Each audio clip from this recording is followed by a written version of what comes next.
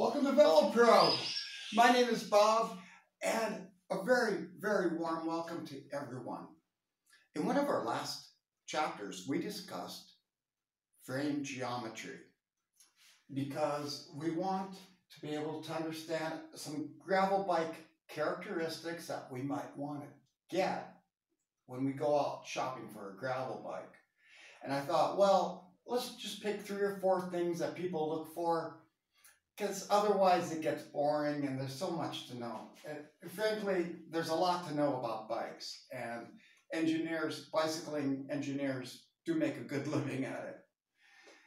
But today we're just going to talk about a couple things about fork characteristic, because I ignored forks on the gravel bike video purposefully so we could focus on them. Forks on a bicycle have a little bit more characteristic because of the steering axis of the head tube. Now, different bicycles will have different head tube angles, and the specifications from your manufacturer often will tell you what they are. When you're looking for an entry-level bike, you might want a more relaxed geometry. Now, let me explain what I'm talking about. A very steep head angle, like a 74 perhaps, might be a bit radical for you or me around the village. We might find a slightly more relaxed frame, maybe a 70 or a 71 better, maybe. It depends on your style. Again, everything depends on your style.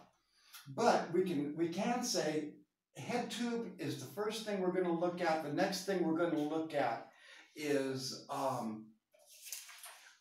fork rake and the front axis. Now, when you look, if you drew an imaginary line all the way to the floor, which is a little tough, but it's easily done on a piece of paper. So we're going to do that imaginary line on a piece of paper here. Okay. When you have a lot of rake, you'll have less trail. When you have shorter rake, you'll have more trail. Now, more trail is more stable. Just think, more trail, more stable, especially at high speeds. Now, if you like a squirrely, agile bike, you're going to want to go the opposite way, see? But we're looking at 2 bicycles here of totally different vintage. Now, this bicycle is approximately 40 years old, the old Barrow. I dated it, it's about 40 years old. And you can tell by the style of the steel and everything.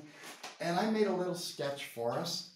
So we talk about offset. I couldn't measure trail, to the floor, but I can measure offset more or less consistently wrong. At least it's close.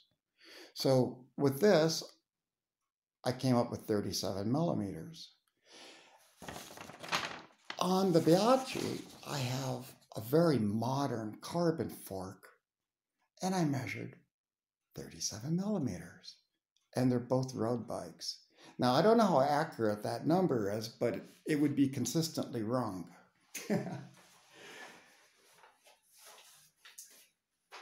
So I compared it to my gravel bike.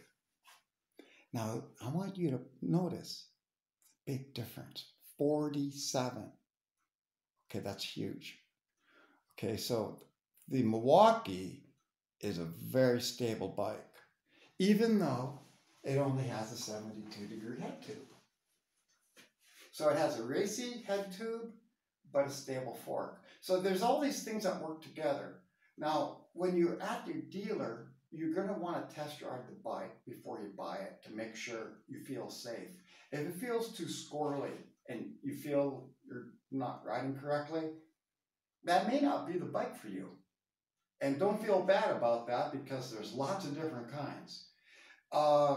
We're just going to go ahead and focus on getting what feels comfortable, but don't be afraid to ask a lot of questions. I'll leave some links, a little bit of information.